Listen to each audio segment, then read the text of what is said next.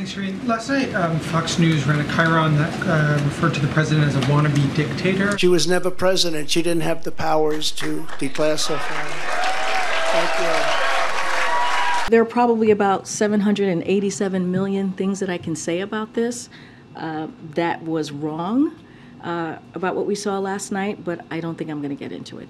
There's no comment the White House has on. I think I just commented. Fox News got called out after they aired this CHYRON, which labeled one of these speakers a wannabe dictator. And spoiler alert, it wasn't Trump. While Karine Jean-Pierre did comment on the situation, the interaction aired out differently on Fox News, where they had to cut away to an urgent story. Fox News ran a CHYRON that referred to the president as a wannabe dictator, and I'm wondering if the White House has any comment on that. So look, there are probably about 787 million things that I can say about this that was wrong about what we saw last night, but I don't think I'm going to get into it. There's no comment the White House has on. I think I just commented. All right, so we'll continue to listen for any of the top stories that she might be addressing in that White House press briefing room. Obviously, as major allegations are waged against the current president, obviously after the arrest of the former President Donald Trump. We are going to get back in. There are reporters in the room, and we'll certainly continue to monitor for news out of the White House.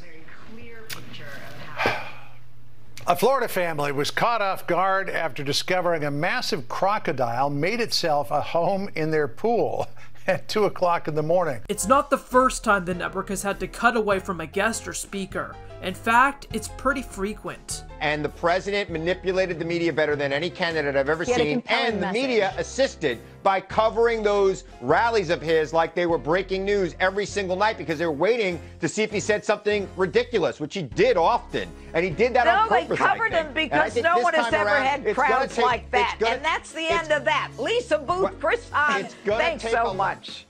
But I don't think you can ignore the January 6th hearings last night in the context of this conversation because it's incredibly important. You know what I think? I think that we can stay focused on the fact that we're waiting for the congressman to come up, and we are going to talk about this particular case. We should be talking about the January 6th hearings that go again live, that this network failed to cover, because I tell you what, the real fight is for democracy. The real fight is for the soul, and the real is that your network won't cover it. Whoa, whoa, whoa, whoa, whoa. We covered it plenty.